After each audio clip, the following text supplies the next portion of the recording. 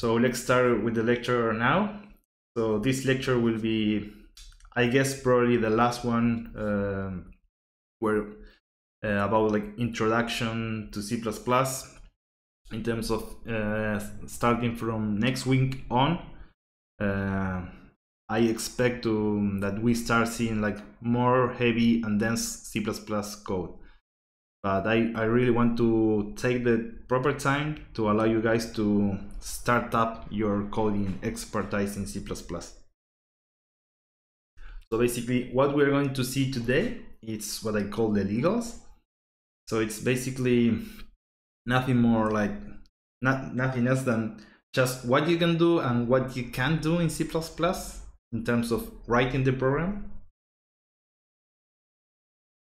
Is it possible to provide the lecture PDF before the video? Yes, it is. Not now. Sorry. Next time I will do it.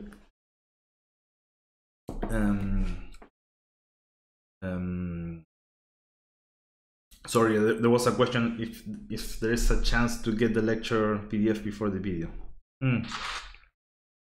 Okay, thank you. So the idea of this lecture is that you will have a brief understanding of what you can do, what you can't do, and also I would like you to point where you should be looking for references in order to get the proper ideas. So not much coding in this lecture. There will be a lot of rules, so people who likes math, they will probably enjoy this lecture. Again, if I need to explain you probably all the rules of the language, it will take me some time. And actually, I guess that the only ones who really knows all the rules are the people who work in the standard committee, like people who live about C++. So not everyone knows exactly all the rules, but I just wrap the rules you probably need to know. Okay, let's start. So here's a definition of what we think that is a C++ program. So it is basically a sequence of text files that are this .cpp and .h or HPP files that contain declarations, right? And they undergo a translation to become an executable program, which is executed when the C++ implementation calls its main function. So let's see some of these definitions. Again, you will not gain any coding expertise if you learn these definitions, but it's really good to know. So first of all, I will show you a table, but what is a C++ keyword? So it's really good that if also when we speak, we try to use this terminology. So the first slide is basically a glossary on what are the terms in C++ programs. So some words in a C++ program will always have a special meaning, and the name of these words are keywords. That this is true for all languages out there. Or can be used as identifiers. Comments are always ignored during translation. So certain characters in the program have to be represented with escape sequence.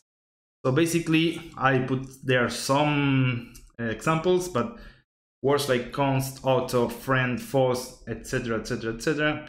are C++ reserved keywords, and this means that you shall not be used these words for anything else that is not the purpose of this particular word.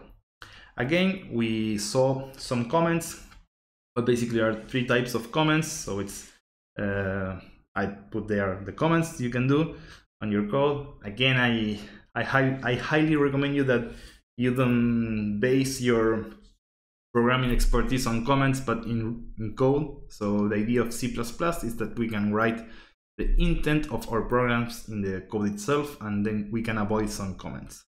And then the sentence that says something about the escape sequence. So basically,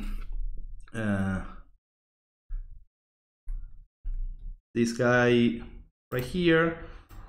So the /n is basically what is called an escape character, and there are many of them that are like specific characters that we call it escape sequences. So these are like basically C++ keywords.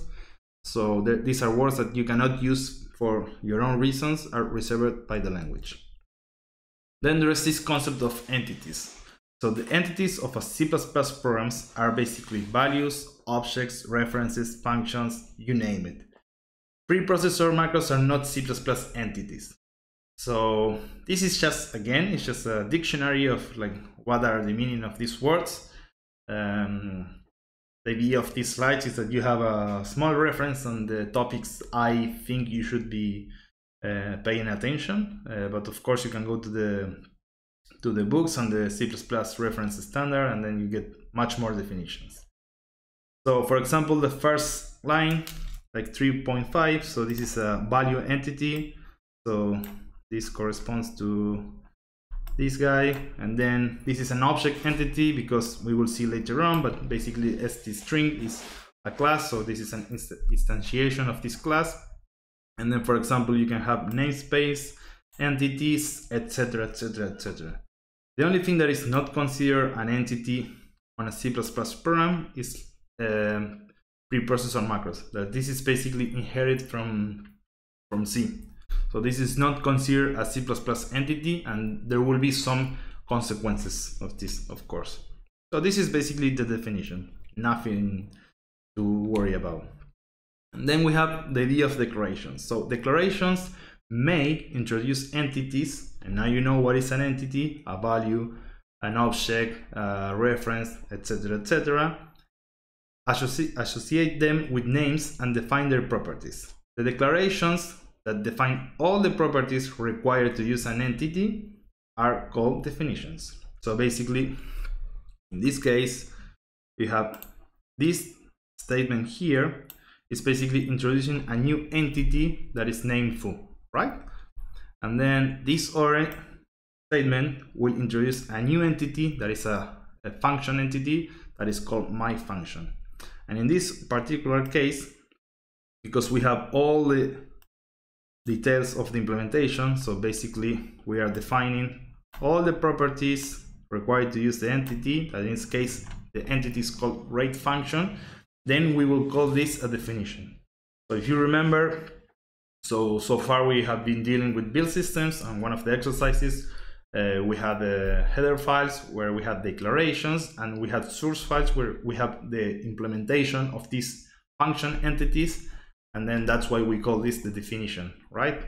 So these are like just words, and it's good to have an idea of like, okay, this is a declaration, this is the definition. So when you talk with other people, or actually when you also ask questions through the channels, you know like which are the words you should be using. So definitions of functions usually include sequences of statements, some of which include expressions, and this is another keyword. Sorry, it's not a C++ keyword, but it's a concept itself, which specify the computations to be performed by the program. Again, this looks like the Bible of C++, just definitions, but basically this is the idea of what is a definition. So basically it's a bunch of statements and expressions. So something that it's really important is that every C++ statement will end with a semicolon, and people who's used to Python or no MATLAB, I think you also need it. And other languages, just don't forget this, or otherwise your program will not compile, most likely. And then this is a statement again, so we are reusing the same examples, but there are a lot of information behind each line of code in terms of what is each line. And then, for example, in this case, a plus b is what is called an expression, right? So basically, this is the definition of an entity, of a function entity called my function, and includes sequence of statements. There are basically these three statements, some of which could include expression, and the third statement will include this expression that is the sum of a and b, right? So this is how this is the definition of a definition in C++. Really fun, no? And then we have names, right? So names encountered in a program are associated with the declarations that introduced them. Each name is only valid within a part of the program called its scope. So this is a concept that I will be trying to highlight during all the lectures. That is the scope of a program, the scope of a function, the scope of the namespace. So something that is really, really important is that you know these curly braces or brackets, this will open a new scope no matter what you have on top of your head. So for example, here you have a namespace declaration, a function declaration, you name it, but or probably nothing, like in this case. So this is legitimate C++ code, so this will compile. This will create a new scope, and basically that's the whole idea of lifetime of variables and objects in C++, is that the objects will only be valid within this scope. So in this case, so my variable is the name of this entity, and then in these 3 lines I'm opening a new scope, and then I will create a variable, right? So this defines the new scope, and then the variable is valid only within this scope. This means that if I, for some reason, try to access this variable outside this scope, this will fail. So actually, if you try to do this, you will get a compilation error, and this is due this variable is not visible in this scope, right? And then, for example, if you want, you can rename, you can create a new variable with the same name and probably with another type. And this is valid because in this scope, that is the global scope, this variable var fl is not declared. So this is valid. So even perhaps I might forget at some point, but I will be trying to really pay attention to the scopes of the entities in C++ programs. And then we have types. So this is probably the most important concept in the C++ glossary, that is types. So a big part of our course will be dedicated to this. Basically, each object, reference, function, expression in C++ must be associated with a type. So C++ is a strong type language. If you don't know the meaning, just don't worry. Which may be fundamental, compound, or user-defined. And also these types could be complete or incomplete. So which are the fundamental types? Basically the built-in types of the language, like floating point, boolean, integer, all the types you expect. And also user-defined types. It's basically my type. It's a type that I define it, for example, or you define it. So the idea of this is, behind the scenes, this is a class. So we will reach this point probably in 3 or 4 weeks. But basically, the idea of C++ is that you can create your own types, and then you can express the intent of your program much better using your own type system. And I will show you some examples when we reach this point of why this is a great idea for everything. And in this case, this is what we call incomplete type, because here is just the type declaration, but there is no definition. So if you don't know what a definition is, you go back to the slides and then you read the definition of definition. And in this case, because I have all the details of the implementation, we will call this, that is a complete type. It's not really relevant that you know this, but it's good to have an overview of the key concepts. And then lastly, we will have C++ variables.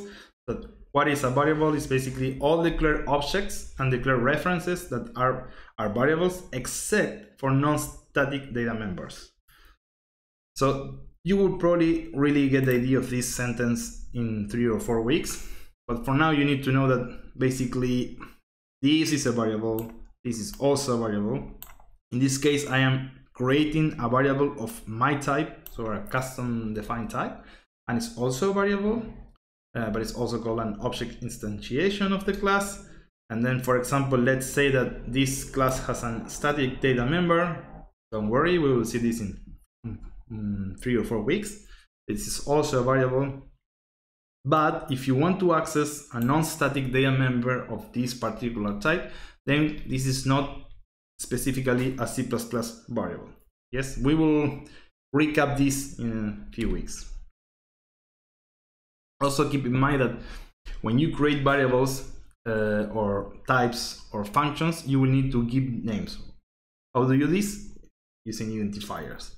So an identifier is an arbitrarily long sequence of digits, underscores, lowercase and uppercase Latin letters, and most, but not all of them, Unicode characters. A valid identifier must begin with a non-digit character.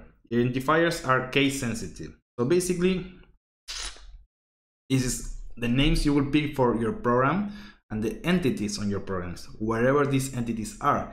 Namespaces, functions, classes, variables, etc., etc., etc. So in this case, these are all examples of valid identifiers,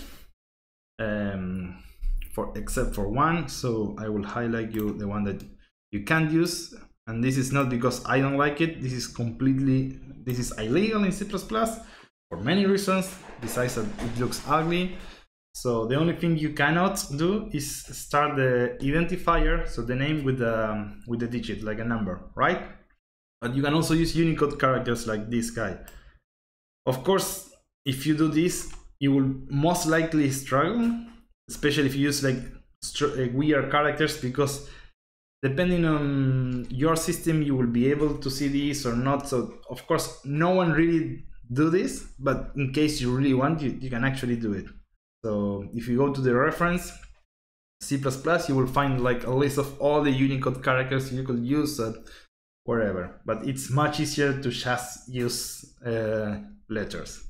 And also these are case sensitive, so this identifier is not the same as this one because we have a capital S and we have a small s, so these are not the same identifier, thus they are different entities.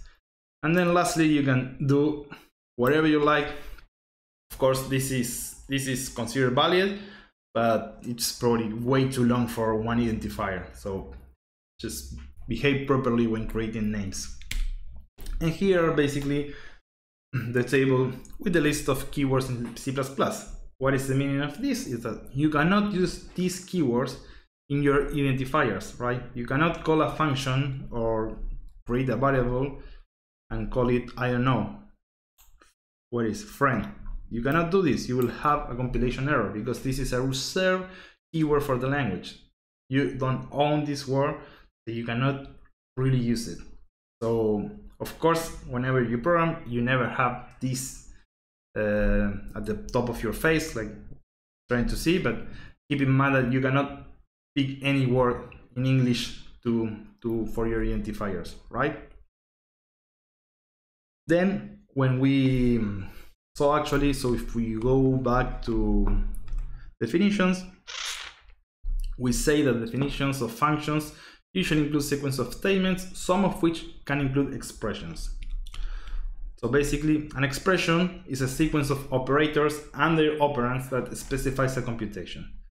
I put here basically a list of all the operators you can use in C++.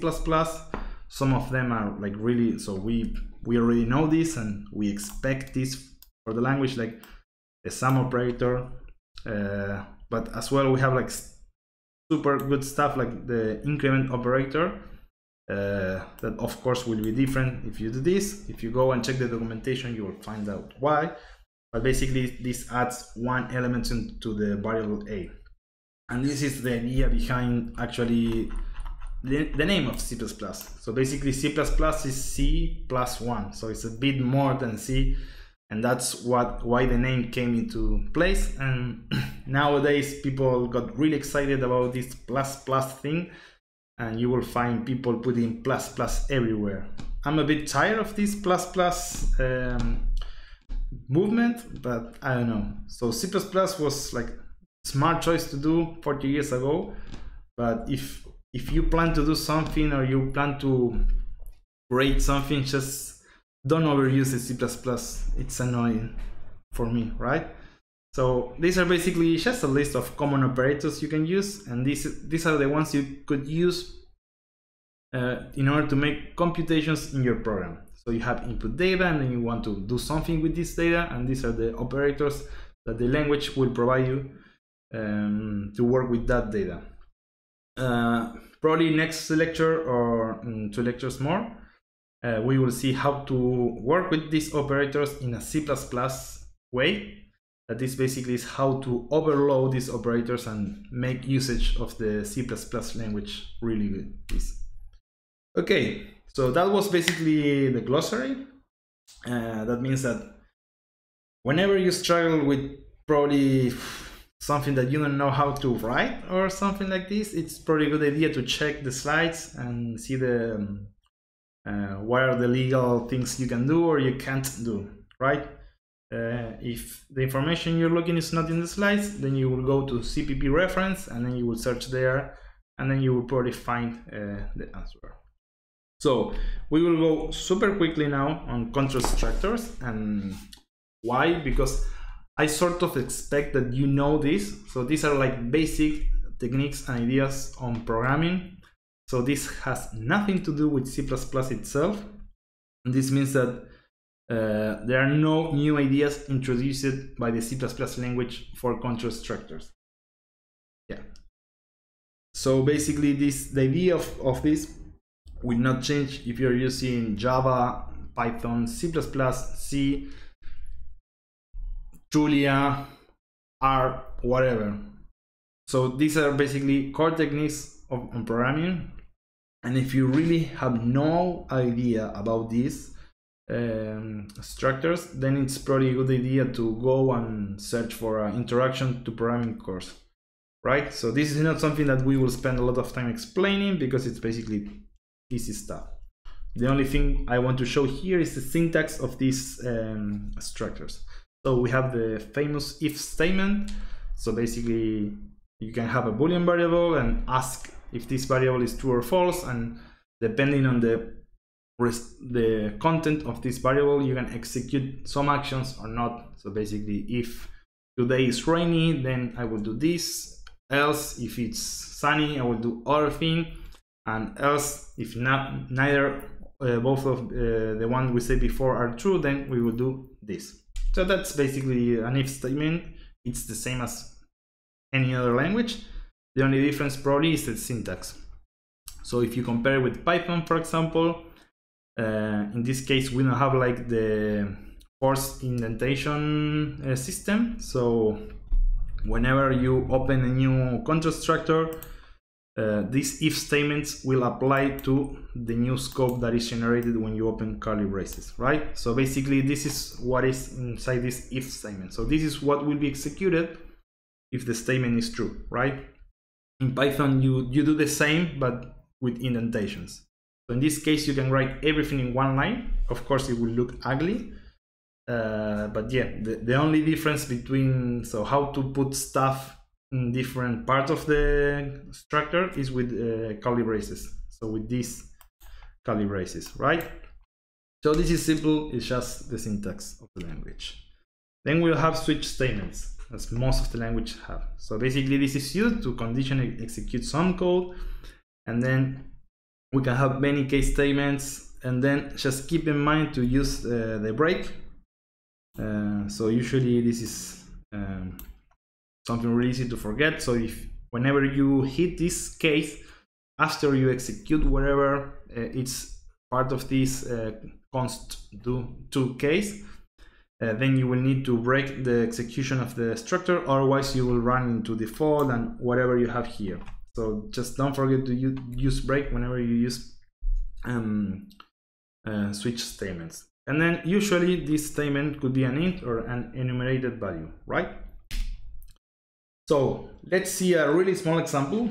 And in this particular example, I'm kind of lying to you because C also has enum types.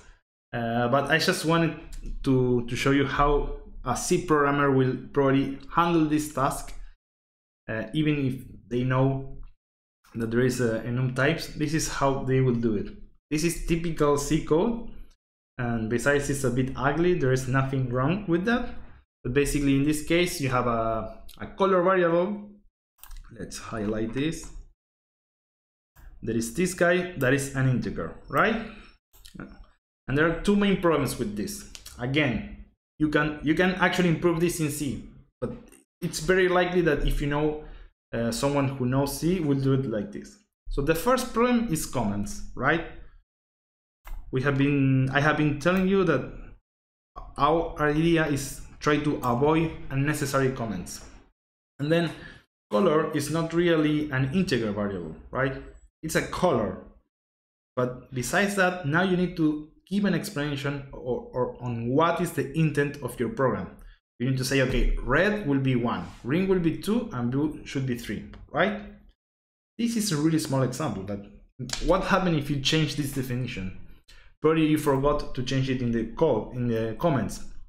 And then your whole program will be a mess, and these are really hard bugs to debug because it's part of, it's not really wrong, but the intention is wrong.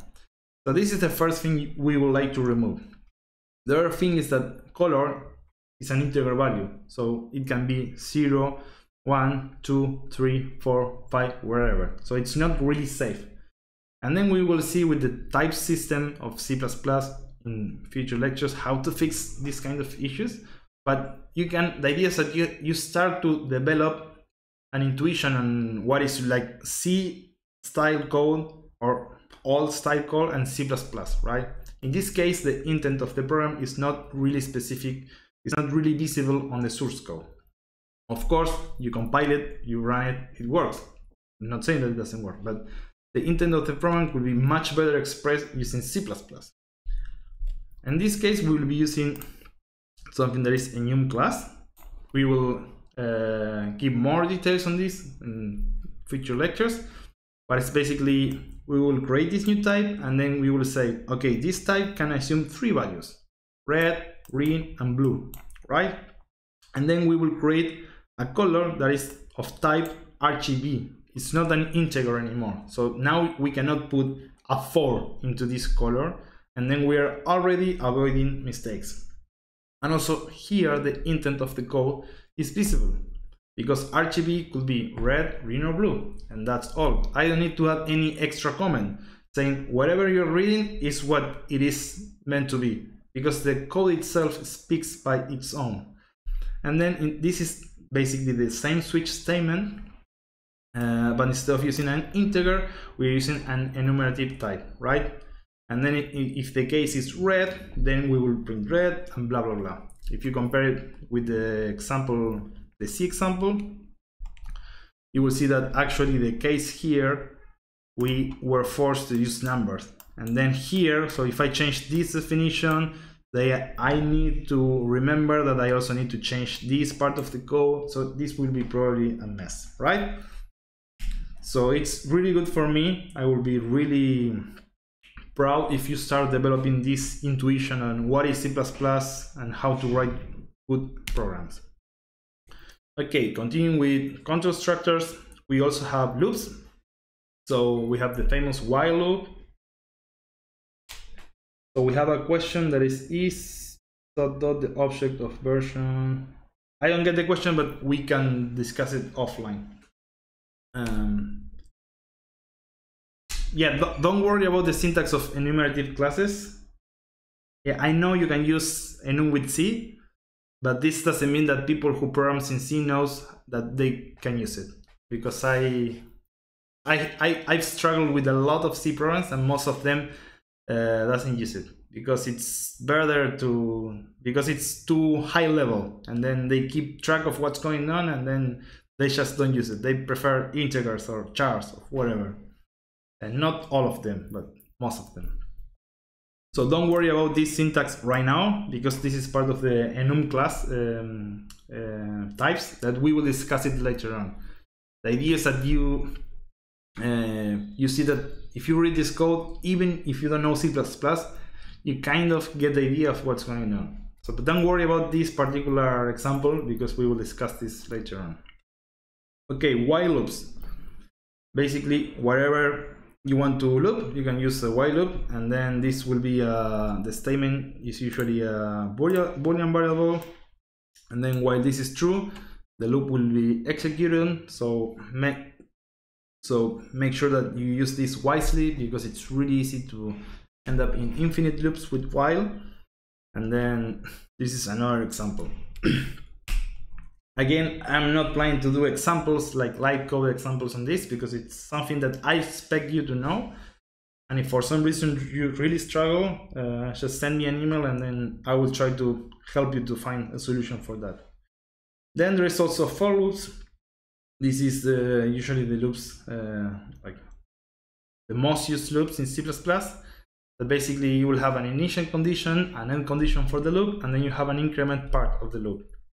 So basically, let's say that you want to do something and then you have a variable or a const variable that is count, and then you will iterate this many times, and in each iteration you will increment the I variable that is nothing more than an integer that is initialized in 0.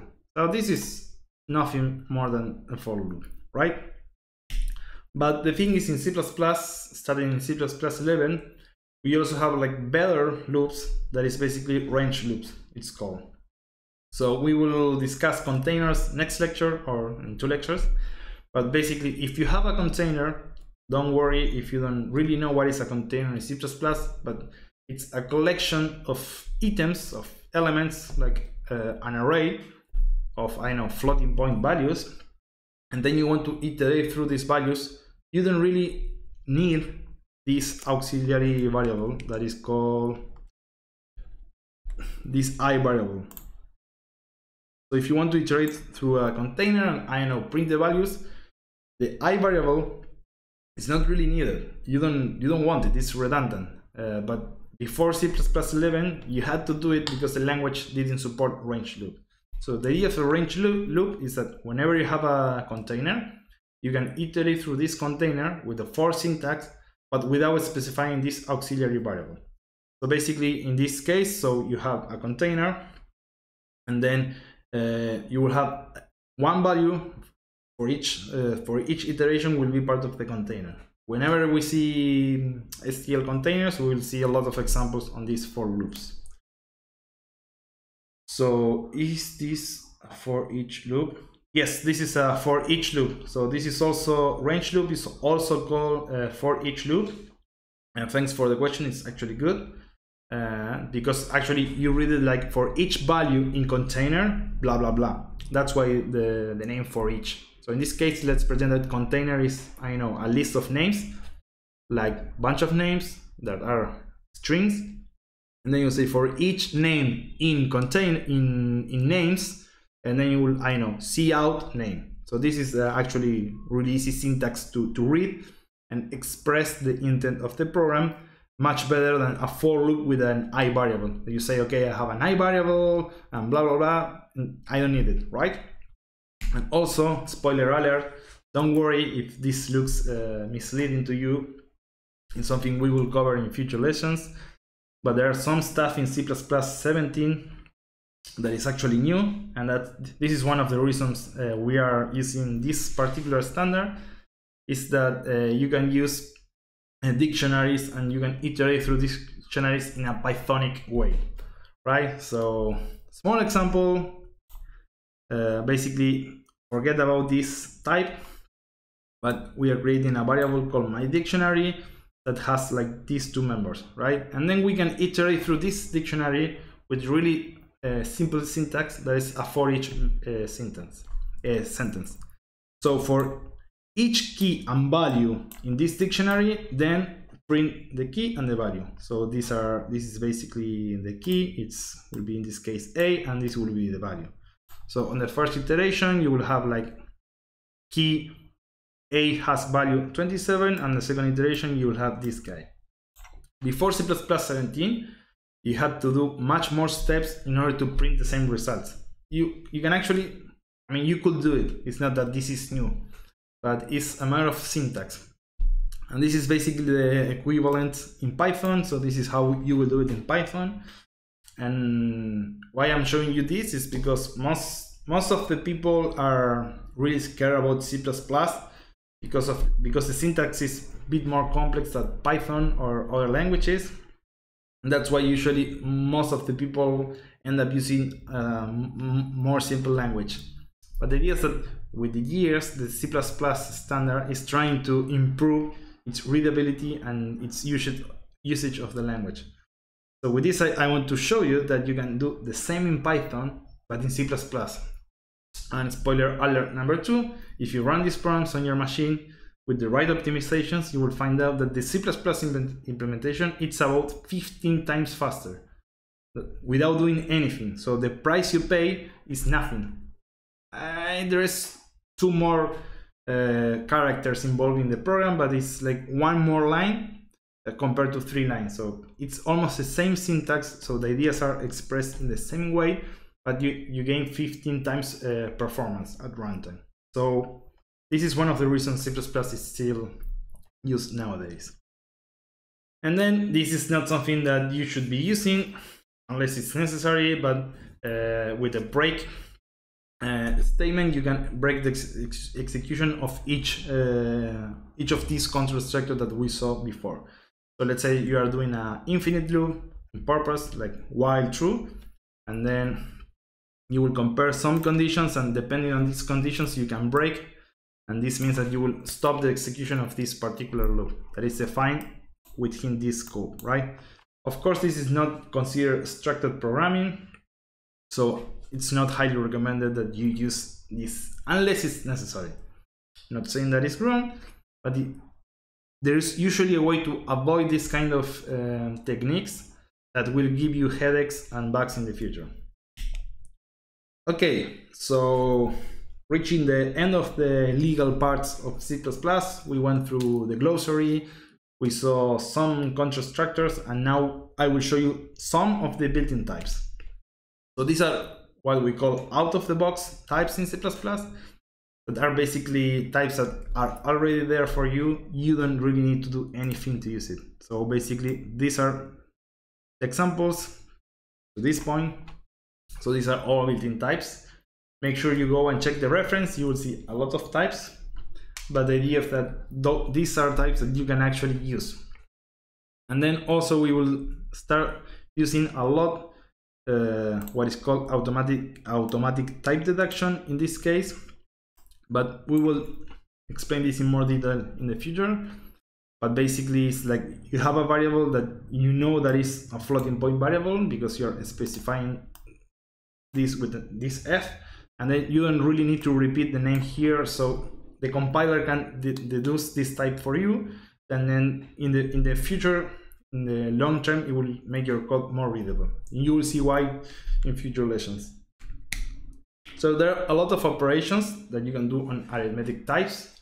Remember, if you want to see what is an operation or which one are the operators you can use, go back in the slides and go to the operations, and you will see the table with all the operations. But you can do arithmetic operations, comparisons, you can increment operations, you can do a lot of stuff with these arithmetic types. Basically, which one are the arithmetic types?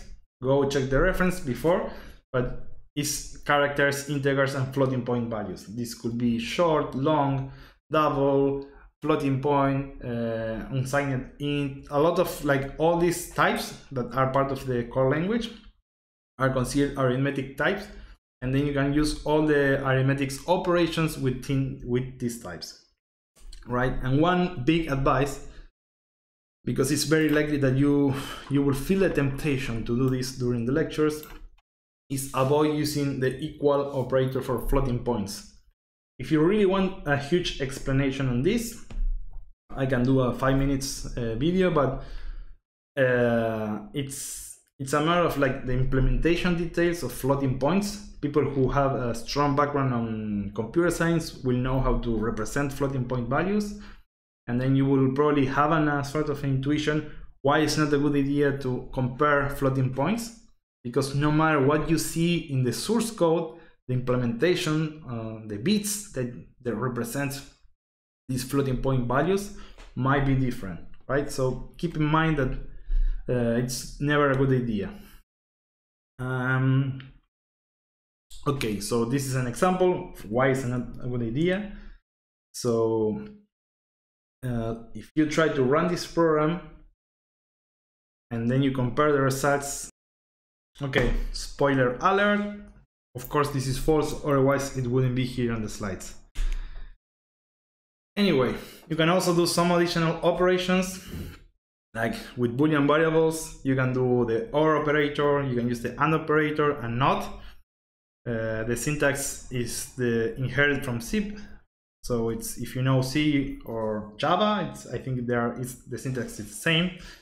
And basically you can do some operation, like for example, if it's not hungry and it is warm, or if it's rich, then the Boolean variable is happy, will be true. So this is some examples on what you can do with operations. And just the only thing I would never recommend you to do is doing stuff like this, that basically this is legal C++, you can do this, but of course if I give you two numbers for A and B, two integer numbers, you will most likely give me the wrong answer for this. So just keep in mind that whenever you use these increment operators, just make sure that you don't do this crazy stuff, because it's impossible to know what you're trying to do. Okay, so variables, we already talked a bit about variables. So there is always a pattern, like you need to specify the type, because C++ is a strong type language. You will pick a name for this, that is also called the name of the entity. You will use an identifier for this, and then optionally you can initialize this variable. So it's always a good idea to initialize your variables to have a consistent startup state of your program.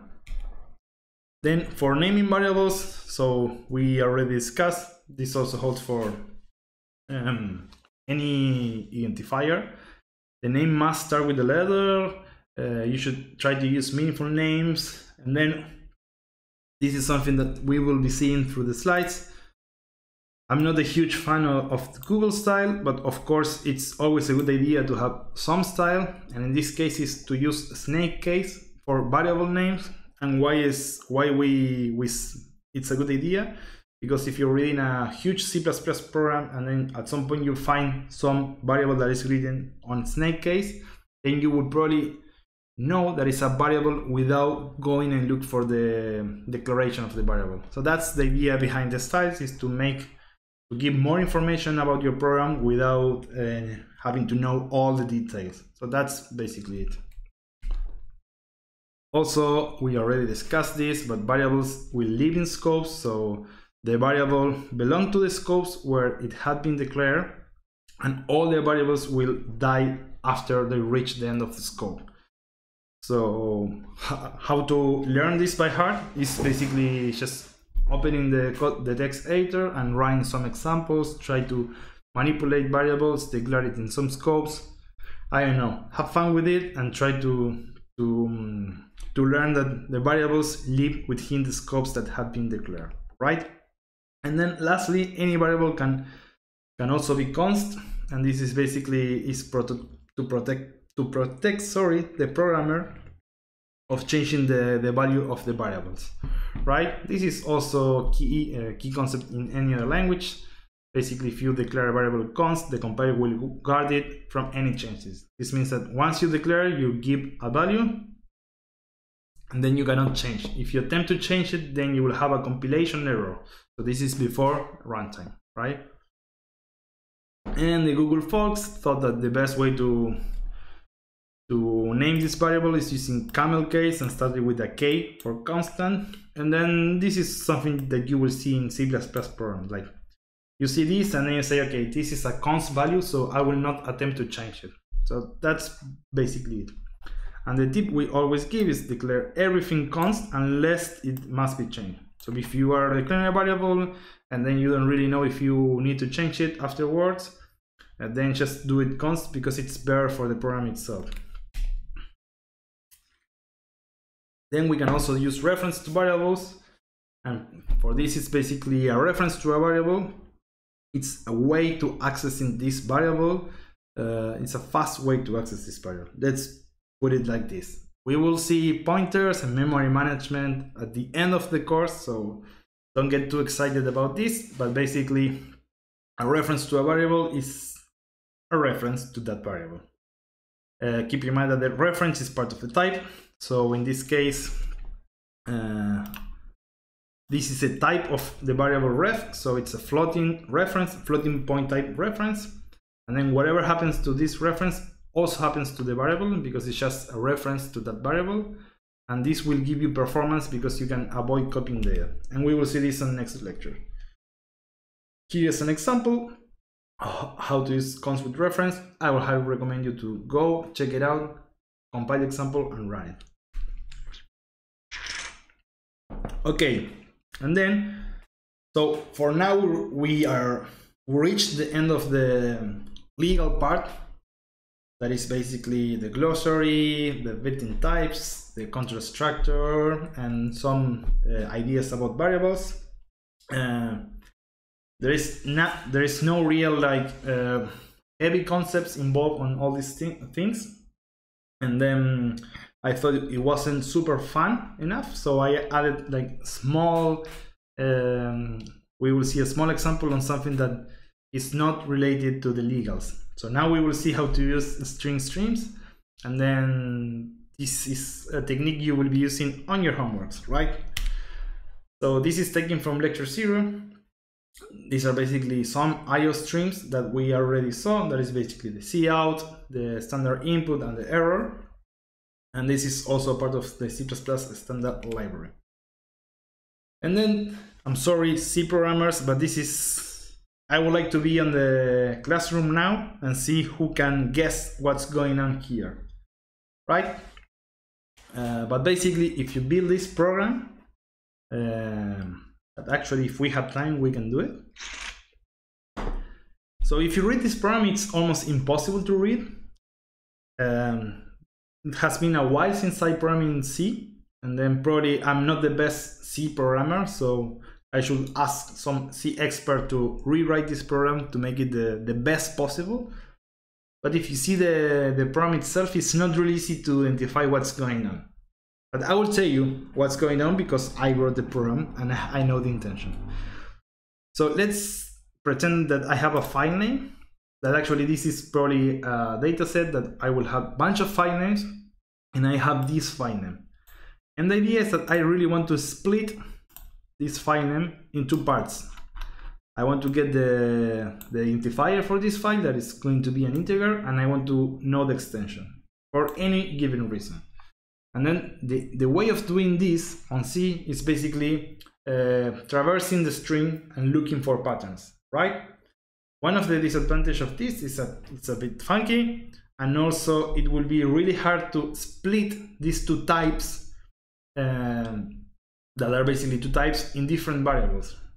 But if you print this, you will see on the standard output, you will see this string. So you will see 00205, because right now you're printing only strings, and then you will see the second string that is .txt.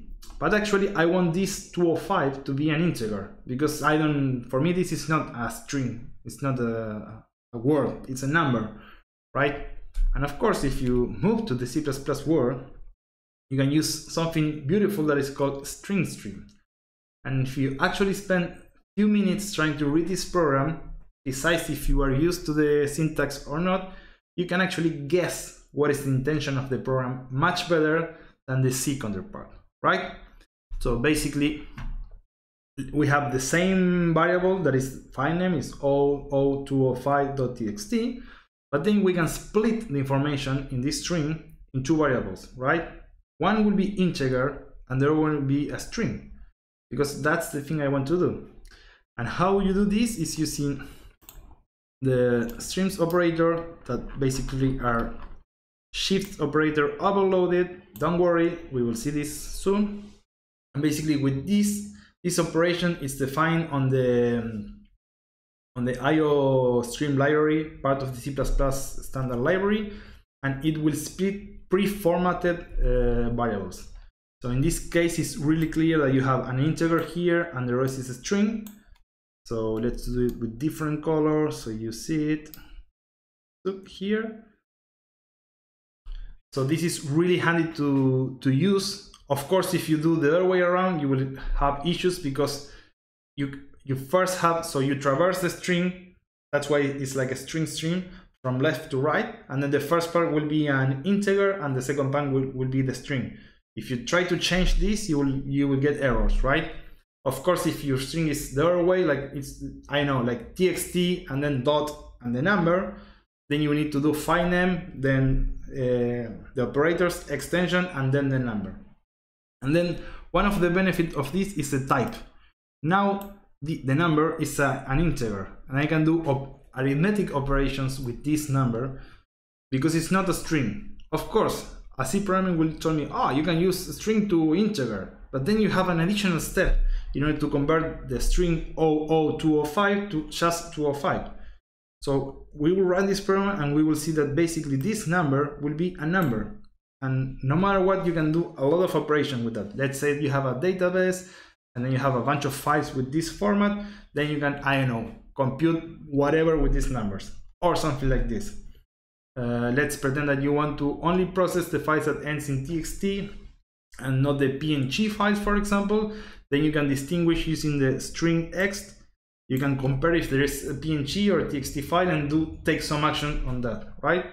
And this is like what I want you to start developing this intuition. This looks much better. It runs at the same speed of the C counterpart, and it's easier to read, it's easier to maintain. Because if you, for example, I know, add some other part on the stream, you just need to add one variable and that's it, and then you don't need to post-process all the steps, the manual steps you did with the C part. So again, this is the C example, and this is the C++ example.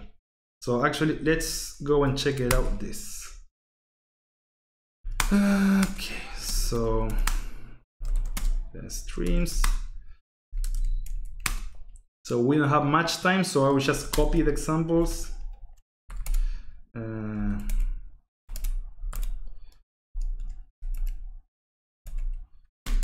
This guy, and then so I will open a text editor here, and we will just run the programs, like build the programs and run it to see the output. So first we will see the C example. So this is taken from the lecture slides, so there's nothing really funky here. Oops. And then for this we will use GCC, or Clang is the same, and then we will compile just main.c. It's called stroke, sorry. So GCC stroke.c.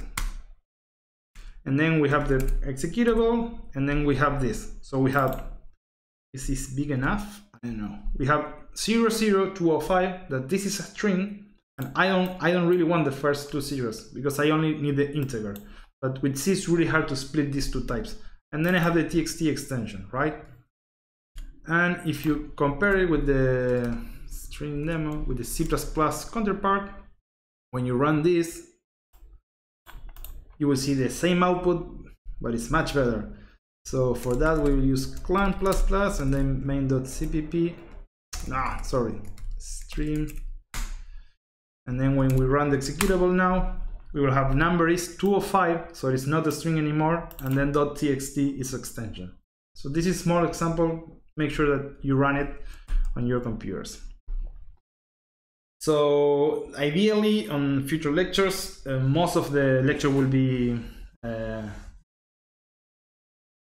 focusing on programs, and I will try, whenever I remember, to show you a C example or any other language example on how you will do it on this language and why we C++ programmer thinks we can do it better with C++.